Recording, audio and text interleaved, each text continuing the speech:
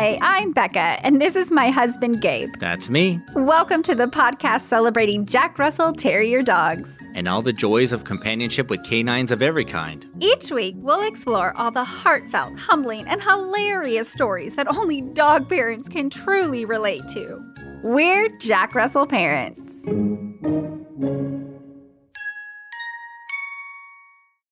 Sit. Stay. Stay. No, sit. Stay. This is me every time I let Carson out in the backyard. He needs a little extra reminder to stay sitting until I am ready to open the door. I thought you were talking to me about like when it's time to eat dinner. Well, sit, stay. Well, it still works. Well, Carson, I feel like he just stares at me saying like a what for when I give him commands. When you tell him to sit before he goes out, yeah. Or anything. What you gonna give me? Well, I don't know what to tell you, but I do have some super cool trick training advice to share with you today. Maybe that will help. But hey, if we're talking about puppy tricks, then we should probably share with you Carson's extensive list of tricks. Yes, perfect. So I happen to have a list of his tricks right here. What are the odds? I wrote them down. So it's kind of a long list. I'm proud to say. First on the list, of course, is sit. And I taught him that when we first got him, and you were at work one day, and I was working from home in those days, and it only took a couple minutes to teach him, and I was so excited to show you when you got home and you like lost it because he was 9 weeks old, maybe 8 or 9 weeks old. We had just brought him home. He fit in the palm of your hand still back then, so it was. And he sits, so that was the cutest thing in the world. His other tricks include down. If I point my finger at him and say bang, he lays on his side. He also rolls over. And then he does what a lot of Jack Russells I've seen do. We call it chipmunk, where he raises up on his hind corners and his little front paws are out in front of him. And I think of it as like he's the little chickmunk about to eat a acorn or something. I don't know. Yeah. But it's the cutest thing. And so when I trained him to do this, I was so excited when he finally did it. Like my praise was through the roof. Right, I acted like a lunatic. That became his go-to trick because he's like, she gets real excited when I do the chipmunk. He yelled so loud the first time he ran through the wall and there was the shape of a dog in it, like a cartoon. But anyway, so it's still his go-to trick. And years and years later, anytime he thinks you want him to do something, he goes straight to chipmunk. He's like, okay. He also spins. He can spin in both directions.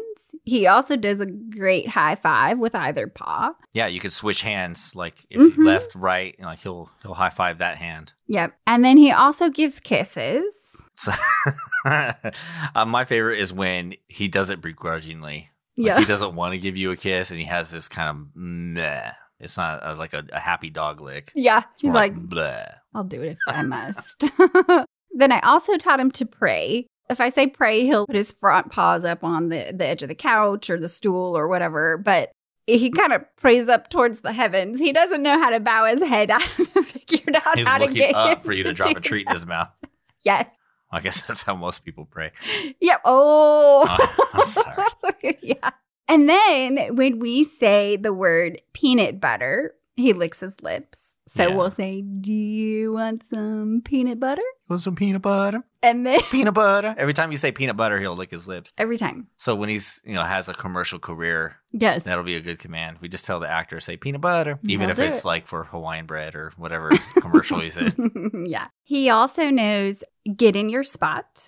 There's a spot on the couch with a blanket. So he knows when we say get in your spot, that's where he goes. Sometimes when he goes out in the backyard, I don't particularly love that if he tries to go to the bathroom close to the patio. So I say, go out. And he's like, oh, okay.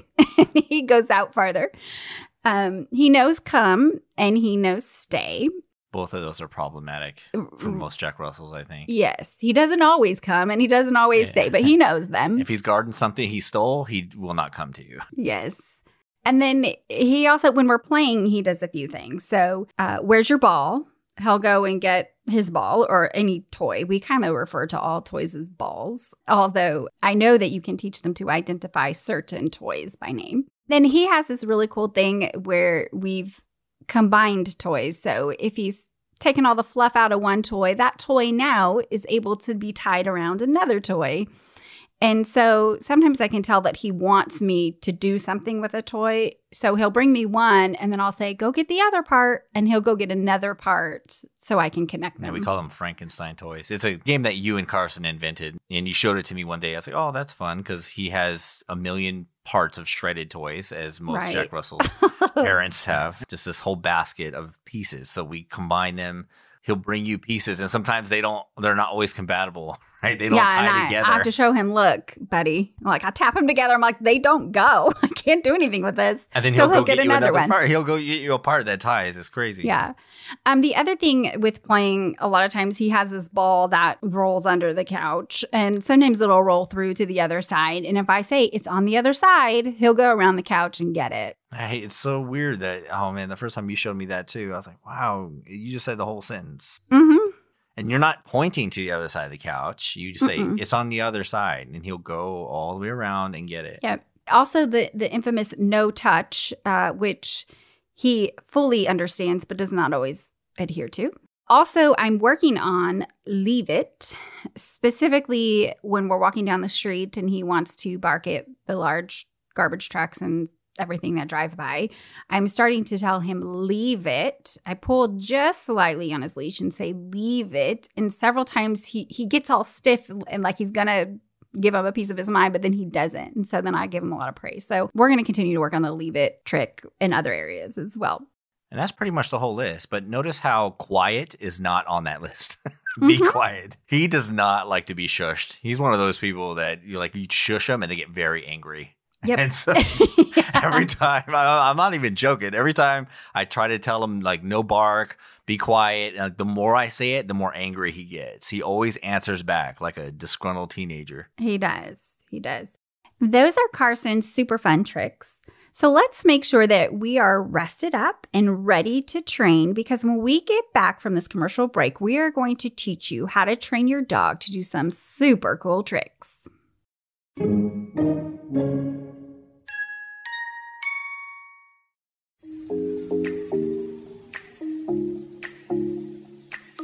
Aloha Mama Apparel wants to spread the spirit of aloha.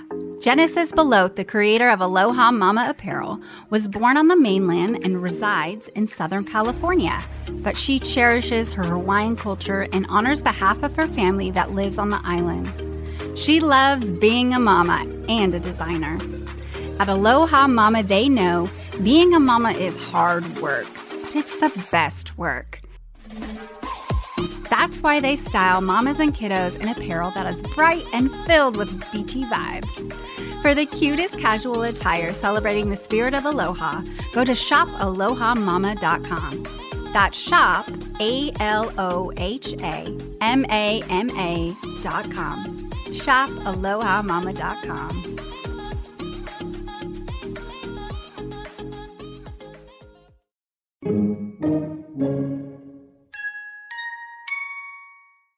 Next up, some furry factoids about dog tricks coming at you from successdogs.com. They have an article called Dog Trick Ideas, and we have chosen 3 of the many ideas they have. And these fun ideas come with step-by-step instructions. The first trick is wait, or what I would call stay as well. But I think there is a difference. And so as I'm thinking this through, I think maybe I should change my stay command to wait at certain times. So like when I have Carson sit at the door and I tell him to stay before I open it, but I think it should be wait. So I might change. Anyway, the idea of this trick is to encourage calm self-control in your dog by learning that he only gets a reward when he is calm and waits for permission. And then he will be focused and ready to learn. And this trick is visually pleasing to both the trainer and onlookers. The wait command makes your dog appear completely obedient and tuned into the wishes of your trainer. And it's useful, again, as a prelude to something more complicated. For a simple trick to teach, the wait command is neat and effective and extremely useful. And again, dog trainers love this trick because it teaches a dog to focus and be controlled during training sessions or everyday life. And I like to use this for Carson, like I just mentioned before, right before we go outside, whether he gets to go out for free play in the backyard or I'm taking him on a walk. And it really does help focus him. So how do you teach your dog to wait? By following these 6 simple steps. So I'm going to try to go through them quickly and succinctly. 1, you sit down in a chair and you ask your dog to sit in front of you. So they have to know how to sit, I guess, before you teach them the wait command. Yeah. So you sit down in a chair, ask your dog to sit in front of you. Number 2, when your dog is sitting nicely, show him a treat and ask him to wait for it. Number 3, slowly place the treat on your knee while your dog is watching you. If the dog moves or reaches for the treat, take it away very quickly and ask him once again to sit and wait. Number 4, repeat the previous 2 stages as many times as you need until you can put a treat on your knee without the dog moving and trying to take it. Always use the word wait. So you're probably going to be doing this over and over again, getting him to sit in front of you and then not lose his mind when you pull out a treat. I see this will take a while for me and Carson to get down. All right, so that's the first 4 steps. Number 5, eventually your dog will sit and wait despite the tempting treat on your knee. Often he will look you directly in your eyes, pleading for the treat. And lastly, when you are certain that your dog is not going to move, you can give permission to take it and allow your dog to take the treat. So you have 2 commands, wait and take it. That's great. I don't always know what the release word should be. So it's great that they have it specific in here to take it. Pro tip, build the wait slowly. Start by asking the dog to wait for a few seconds before you release them with the command take it. And then as they build confidence, you can have them wait longer and longer and longer. Got it. That's awesome. So the next trick is, are you tired? Or I might say, am I boring you? I think I know where this is going. That's my new phrasing. This command is used to provoke a yawn. The statement, are you tired or am I boring you, can give the impression that you are actually communicating with a sleepy dog. Surprisingly, this is quite an easy behavior to reinforce during dog training sessions. A dog may yawn during a training session if he is confused or unsure what to do next. I've seen him do that a lot. Yes, and he does this especially when I'm out on the walks and I'm trying to get him to sit at the crossing of the street, and he just yawns and he won't do anything. I'm like, what don't you get? I said, Carson, sit. Why are you confused? But anyway, I am fascinated to realize that that's the psychology behind it. This reaction is simply because yawning in the canine communication world is actually a calming signal which dogs offer when communicating with another dog, or in fact, any other creature at all, including human beings. So he's yawning to get me to calm down. He's like, dang, lady, just chill. Chill out. I'll do it. If I understand what you want, I'll do it. He's giving me a signal to calm down. Dog trainers love the yawning trick because it is a great example of shaping a natural behavior to give the effect of cross-species communication. So to utilize this natural behavior of yawning, you will need to withhold a treat until your dog becomes confused on how they can get you to hand it over. So number 1, stand or sit in front of your dog and then show them the tasty treat. Number 2, observe how they try to work out how they're supposed to get the treat, but don't allow them to take the treat from you. If they move near the treat, simply hold it out of reach. Number 3, your dog will be thinking intensively at some point and will yawn because they're unsure of what to do. So the rewarding of the yawn is crucial. As soon as they yawn, you reward them. And you should probably give some kind of command, correct? Am I boring you? Yeah, I think you should say the words and then give the treat. Yeah. So you repeat the previous 3 stages, and then the dog will yawn sooner each time, and then you can use your command phrase over and over again. Oh, I see. So what they're saying is do that first part to get them to yawn regularly, and then you add in the command phrase. Yes. After a few times. Awesome.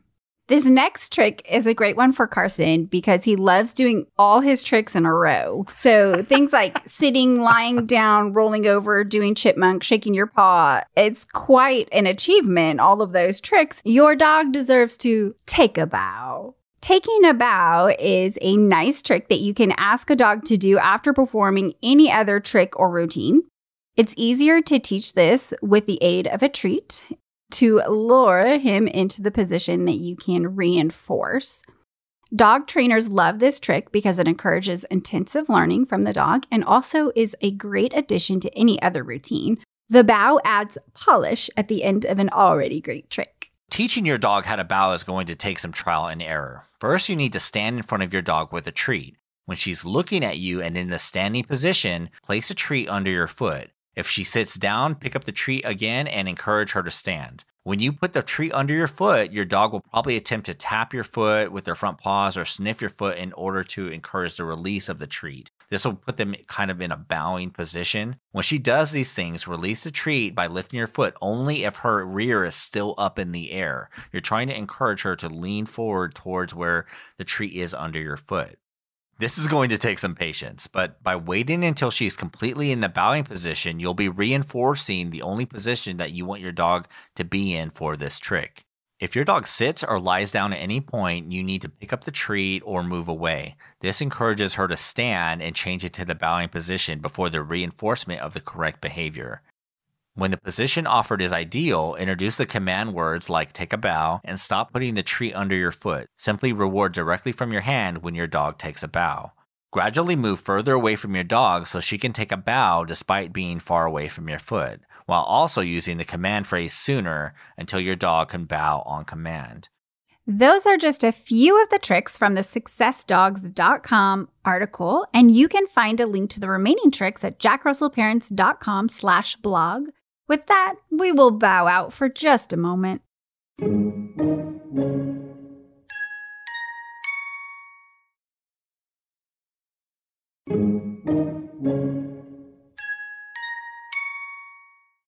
It's time for Puppy Parent Replies. We asked other puppy parents, what is your dog's best trick? We posted in an all dogs group, and here are some of the replies from them. Joyce K says, I have two, and their best trick is that they exist. They make my life so much better. Aww. Aww, I love it. Michael A says, give me that remote. Does that mean the dog fetches it or you're trying to get it back from them after they stole it? Either way, it's tricky. Yeah. Linda B says, when I ask for a hug, he jumps on my lap and puts his hands around my neck. Oh, I wish. That's so sweet. One day we'll get there. Rick H says, mine tricked me into falling in love with him and making me want to live again. Oh my God. Okay. Wow. Oh. Mm. Got me right in the chest. Happy. Got me right in the chest. That's really sweet. Tanya H says, my girl can sit, shake, high five, lay down, leave it, and she can go up the stairs and then down the slide at the park all by herself, and she loves it. That's great. Ken B says, whining in 4 languages. Multilingual pup. Sonia B says, we can jump rope together. Oh, that's cool. It's like those old-timey TV shows or commercials that you always show that. It's usually a terrier too, right? It is. Jumping rope with somebody. That's awesome. The next group that we posted in was a JRT puppy parent group. And we Much got cheekier responses. Yes, we got some silly replies. They get it. They know. So Oscar D says his pup's best trick is same as our teenagers, selective hearing. And Dave N says a similar thing, ignoring me. Yeah, I understand that. Demetra D says, finding as many squeaky toys to play with as soon as I get into bed. Yeah, that's why we have a no toys in bed rule. Mm-hmm. Now, he has been under the bed on occasion, and you're like, squeak, squeak, under the bed. It's usually with a new toy, right? He hasn't destroyed it yet. We made the mistake of giving it to him after 7 p.m. and he's not tired of it yet. So Linda K says, stealing socks. Yes, that's a trick of Carson's too. I think that's in their DNA. Little thieves, man. Davlor S says, he becomes invisible when I turn on his bathwater. Andy B says, pretending to want to go outside and then stealing my seat. 7 years, I've fallen for it. Yeah, they also steal your spot, too. Mark E says, Milo can dab and roll left and roll right. Plus, he speaks to people on the phone. Obviously, he doesn't speak, but he makes his own noises. Oh, that's so cool. Well, we love hearing about your dog's tricks and or lack thereof, but we echo the sentiment from many of the replies that every dog's absolute best trick is making us fall head over paws in love with them. Thank you for listening. Until next time, this is Becca and Gabe, the Jack Russell parents. Say bye, Carson. We'd love to connect with you online at jackrussellparents.com or on Instagram, Facebook, and Twitter at JRT Podcasts. That's at JRT for Jack Russell Terrier Podcast. The Jack Russell Parents Podcast is produced by Earball Audio. Jack Russell Parents is brought to you in part by Super Chewer. From the makers of BarkBox, Super Chewer is a themed monthly delivery of toys and treats made especially for dogs who play harder and demand a challenge. Simply go to jackrussellparents.com and click the Super Chewer link to enjoy their great offers while also supporting our podcast.